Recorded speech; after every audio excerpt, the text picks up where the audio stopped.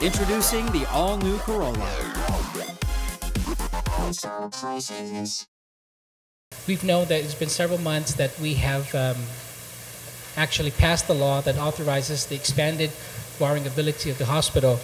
And, you know, they've been doing what they need to do. GIDA, Gulf Memorial Hospital Authority, has been doing what they need to do to get this, this loan moving forward. However, as, you know, as I mentioned earlier, with this small glitch that has occurred, it has jeopardized really the functions of our hospital. But Madam Speaker, I have to come to the defense of this body. Because if you recall, even in the budget for this fiscal year, extensive flexibility, authorization, and transfer authority has been extended to the chief executive.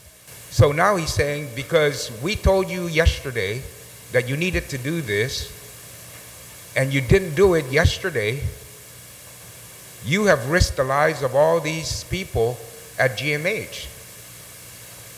I just think that's a little over the top. You know, I think the governor's turning into a drama queen here with regards to the way he's trying to frame this charge of what we have. How could we do something that we were not told we needed to be done until 2-3 days ago?